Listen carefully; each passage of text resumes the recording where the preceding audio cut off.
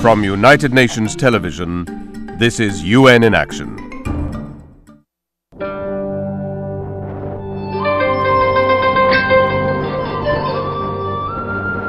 For centuries, the tiny Himalayan kingdom of Bhutan has been cloaked in mysteries as dense as the clouds that swirl around its towering peaks.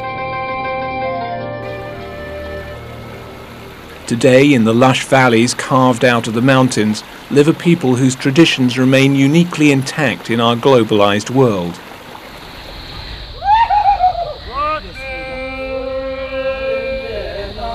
But high up in the mountains lurks a danger that could destroy this harmonious people and the lifestyles they've always enjoyed.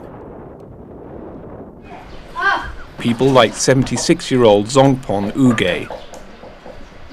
Like most of the Bhutanese population, he lives off the land for the last 53 years in this fertile valley of the Phochu River in northwestern Bhutan.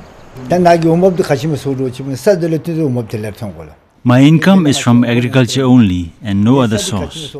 Rice, wheat, cabbage and chilies. We feed ourselves and sell the surplus.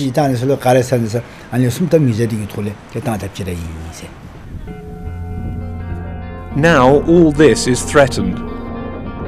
Beyond Zongpon Uge's house up in the Himalayas, the glaciers are melting due to climate change. And Bhutan is facing a potential calamity. As the glaciers melt, lakes are forming within the glaciers themselves. There are more than 2,600 glacial lakes in Bhutan, and with the increase in the meltwater, some are in imminent danger of bursting. If this happens, a wall of water would surge into the valley communities below, sweeping away everything and everyone in its course. I think people will term it as the tsunami from the sky, and Daochu Dukpa, an engineer at the Bhutanese Ministry of Geology and Mines, has spent years monitoring the Tsunami glacier. And then if this whole glacier melts, which will in due course of time, that could create the worst case scenario. A scenario Zongpon Uge fears. If the lake bursts, his house will be directly in its path.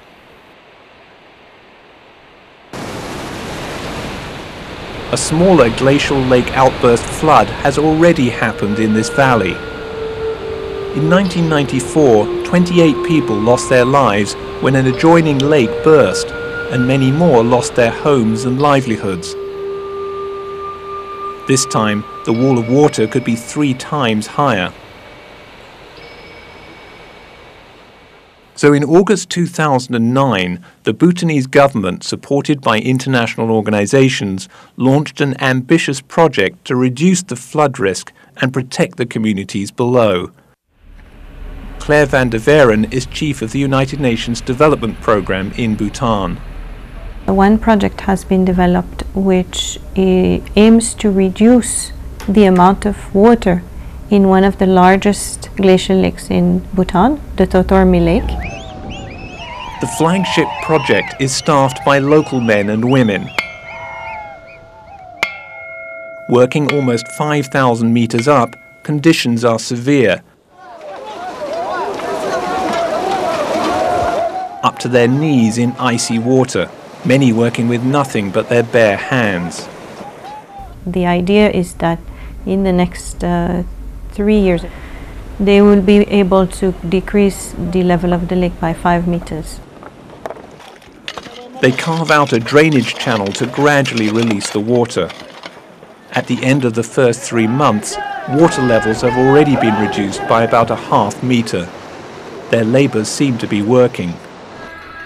Meanwhile, Zongpon Uge, although appreciative of the efforts to preserve his future, believes that some additional spiritual help to protect him and his family won't go amiss. He and his wife go to the nearby town of Punakha for an annual blessing ceremony by the head lama. As the old Bhutanese saying goes, your real enemy is fire or water. Nobody can defeat them. It is our fate and we have to live with it.